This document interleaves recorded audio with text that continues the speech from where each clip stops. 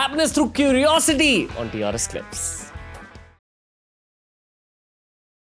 We had an expert in molecular biology recently on the show, Dr. Neeraj Rai. He confirmed a theory that I had. My theory was that in the world of plants, which is also Ayurveda, there are too many secrets as well as solutions.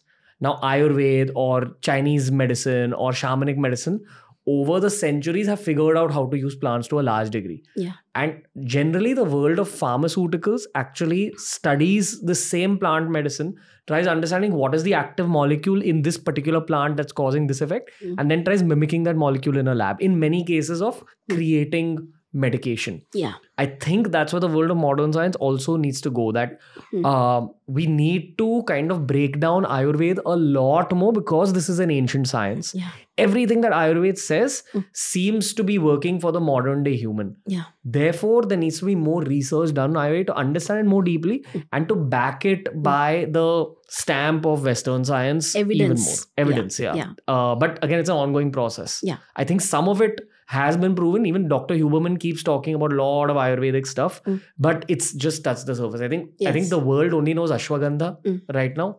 and they know haldi, turmeric, whatever. Yeah.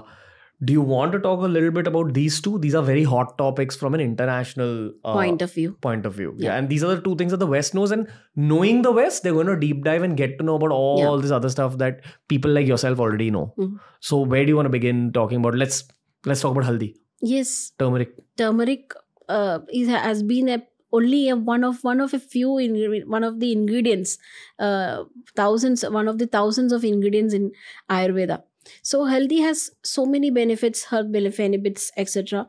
But now curcumin is the active ingredient that is alleviating pain, enhancing immunity, curbing autoimmune diseases. This curcumin has found to be well researched in this. So, but as per Ayurveda, there is a different approach, like taking a holistic part. It's not about extracting a particular ingredient to work on a particular thing, because Ayurveda says that, as I told you before also, there are balance of formulations.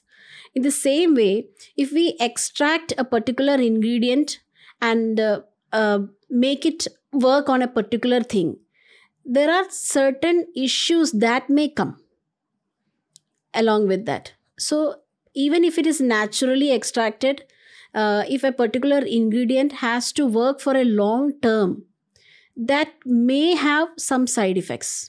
Okay. So blindly, we can't follow a single drug, especially a single drug. Because in Ayurveda, single drug, when I say single drug, it does mean raw herbal material. So depending on a single drug is not the way of Ayurveda. It gives everything in combinations. Okay. So the extraction part of curcumin is something different from what Ayurveda prescribes. Okay, got it.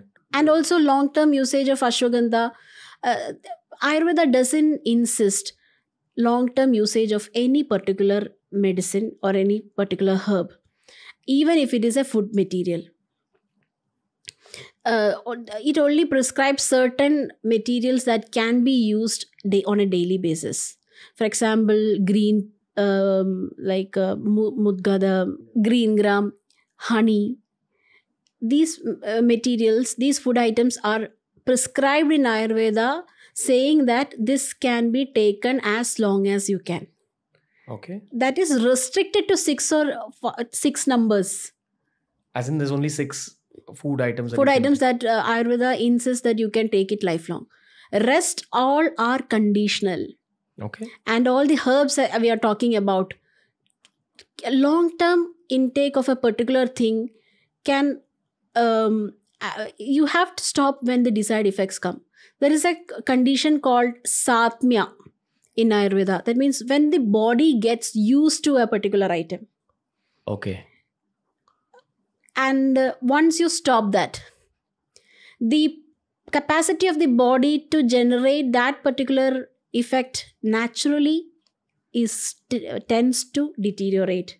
Body tends to lose that capacity of doing that for the body. So particular drug is not as such can't be taken for a long time. It should be taken for a desired period of time, and then we need to stop using it.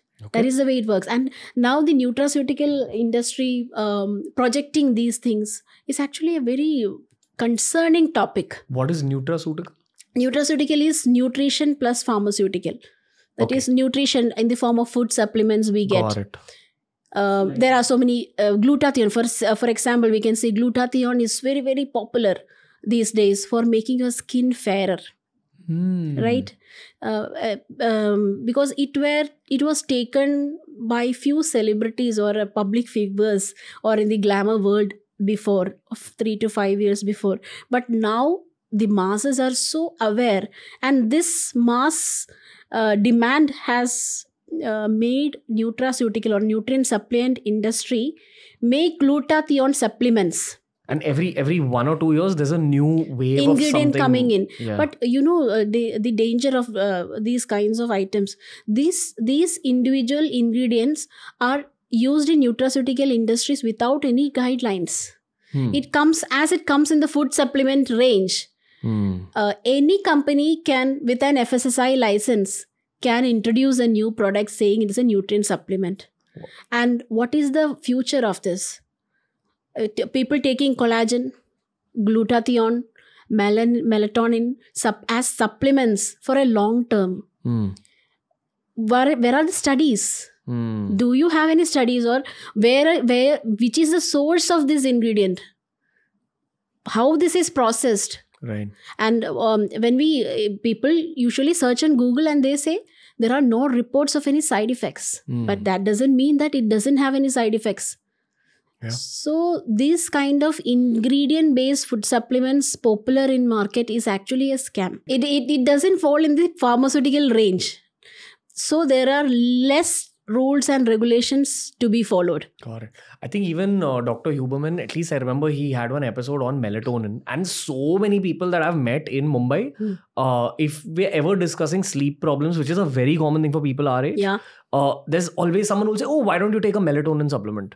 And I remember Huberman saying that he himself doesn't take it just because there isn't that much research done on it. So it's mysterious what it does. Yeah. All they know is that even prepubescent kids, like humans under the age of 13, it can cause some damage. I can't remember what the damage was, but I think it's something related to mental function. Yes, it can cause fatigue, lethargy.